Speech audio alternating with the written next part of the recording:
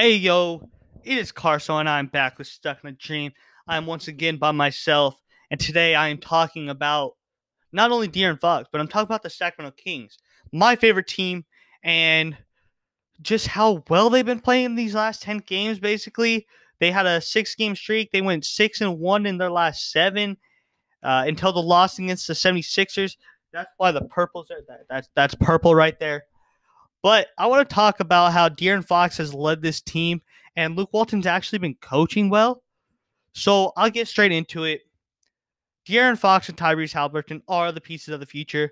As much as I want Marvin Bagley there, if Monty McNair, the GM for the Sacramento Kings, finds another piece, like a John Collins maybe, just throwing that out there, I'll take that.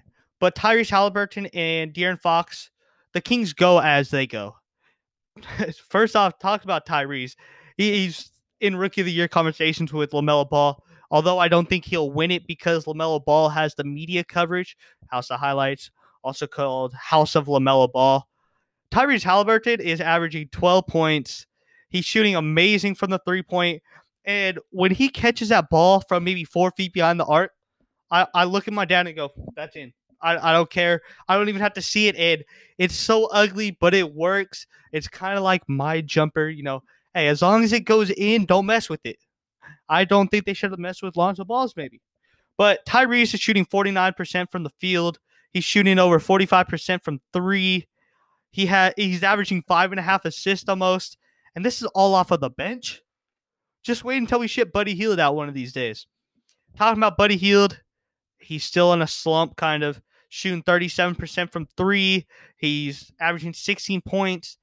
And although he's playing not well by the stats, when you look at his game, he's actually playing really well.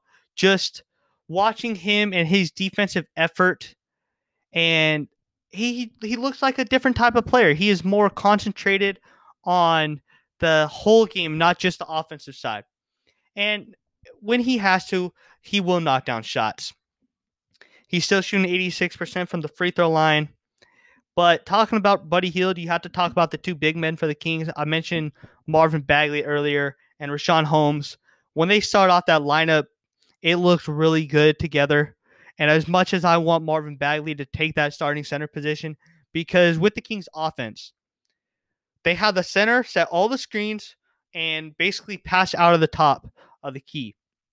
And I want Marvin Bagley to do that because I feel the potential of Marvin Bagley is a lot higher than the potential of Richaun Holmes. As good as Rashawn's playing, he's averaging almost 13 points per game, 3 assists, and almost 5 rebounds. But Marvin Bagley, if he can be that guy, he's a 2010 and 4. And that's what I'm looking for. And with him at the 4, he's not going to be able to showcase his full talent. Although Marvin Bagley, from the 3-point percentage, is looking nice. He's shooting 37% from 3, one of the highest percents of his career. He's actually healthy. And what I told everybody was a healthy Marvin Bagley is a good Kings team. He's shooting 47% from the field, so he needs to bring that up a little, but he's averaging 12.5 points, 7.5 rebounds, almost an assist. The problem is he just can't play fourth quarter minutes because he doesn't play the best defense, but I really do like his defensive effort has increased over the years, and once Luke Walton trusts him in that last 5 minutes with Tyrese Halliburton, Harrison Barnes, De'Aaron Fox, Buddy Hield, Richaun Holmes, it's over. When he takes that Richaun Holmes spot, that's when we will see the growth of Marvin Bagley. So Luke Walton, he's actually been coaching well. In my last article, I mentioned hey, Alvin Gentry's there, and if we need to get rid of Luke Walton, I'm ecstatic that Alvin Gentry is on the end of that bench. But Luke Walton's proved me wrong in these last couple of games. He's actually put out good lineups. So what I noticed is he's starting to trust De'Aaron Fox and Tyrese Halliburton out there in the second quarter. Because for a long time, it was maybe you have Corey Joseph and Buddy Hield as your two guards. And neither of them can make a decision. Neither of them are primary ball handlers. They're both kind of two guards that can handle the ball, but you'd rather them not. So I definitely started to like Luke Walton's lineups throughout the game. Corey Joseph, not much to say. I don't really like his game. I thought we should have got rid of him. Whenever his potential is at his highest, whenever his play is at its height, we need to get rid of him. As good as he is as a teammate, when he's your backup point guard, it's not going to end well. What I really like is they sent Robert Woodard and Jemias Ramsey down to the G League. They're keeping Kyle Guy, and I really like that because Kyle Guy, I believe, can turn into that JJ Redick-esque player, where when he's in there, he can be a threat. But for some reason, when he's in there, he just doesn't knock down threes. He's shooting 28% from three, and we know Kyle Guy's a better player than that. We know he's a better shooter than that. Talking about Harrison Barnes, he's playing the best basketball of his career. A week ago, I said they need to get rid of him as right now, but I've noticed they've been looking at trades, maybe Boston, but I don't know what we would get from them. Maybe a pick and a young player. I know they took that guy out of Indiana last year who's supposed to be really good, but just can't find minutes with the Celtics. I actually would have liked them maybe for a Dennis Smith, but if they stick with Harrison Barnes the rest of the season, I won't be mad. De'Aaron Fox, let's talk about it. De'Aaron Fox, he won Player of the Month, averaged over 30 in January, and he looked like the player we drafted, like the player that we all wanted. He has become. Donovan Mitchell, Jason Tatum took that step in their rookie year, and De'Aaron Fox started on a really bad team, really, really bad. When Zach Randolph at 400 years old is your starting power forward, there's going to be some problems. He has a couple turnovers, but when you're the primary ball handler, you're going to have those turnovers. He's shooting one of the highest percents from three of his career, which is amazing. And I can't ask for I can't ask for something better from him. He needs to bring that free throw percentage up. He's shooting 68% from free throw line.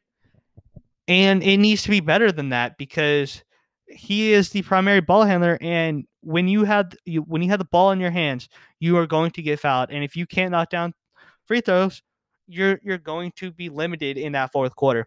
But in the fourth quarter, he's taking over. He's averaging 23.5 points, the most of his career. No one could guard him. I know the 76ers played him pretty well in that second half, but mind you, he had like 30 in the first half. So they put Matisse Thybulle on him, and he went 3 for 13 after that, but I don't blame him. The Kings weren't knocking down shots when he was passing to him, and without them knocking down shots, the paint isn't as open. So Joel Embiid and Matisse Thybulle can guard him, and when you have two elite defenders, it's going to be tough. The Kings struggled against the 76ers, but I don't blame them. Their shortest guy's like 6'4", and that's Seth Curry, who plays a 2. So Buddy Hield has that matchup. When you have a 6'9" power forward / point guard and Ben Simmons, when our starting center is only 6'9", there's going to be some issues. They played Joel Embiid pretty well, and Marvin Bagley took a majority of those minutes against Embiid, and he played them straight up, played them well, and the Sacramento Kings look like the team that may make the playoffs.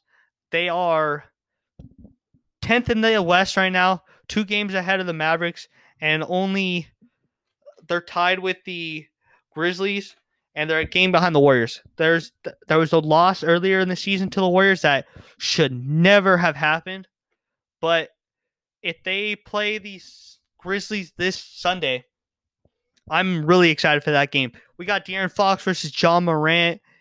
Jaren Jackson still out, so the Kings may benefit off of a couple misfortunate injuries from a couple teams. They play the Magic tomorrow, so I'm pretty excited for that game.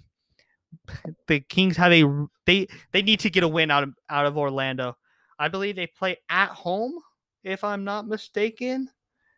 They play at home against the Magic. That is a 7:00 start, and I'm super excited for that game because the Sacramento Kings might get another dub. They'd be tied with the Warriors. Woo! Imagine if the Kings made the playoffs over the Warriors. As a Sacramento Kings fan, I'm excited. If you're a Sacramento Kings fan, please hit that follow button, hit that subscribe button. If you're an NBA fan, check out my other content. I drop a lot of content on all platforms: Instagram, carsoncook.talks, YouTube, Cook Talks, and Apple, Spotify podcast, Stuck in a Dream. It is Carso, and I am out.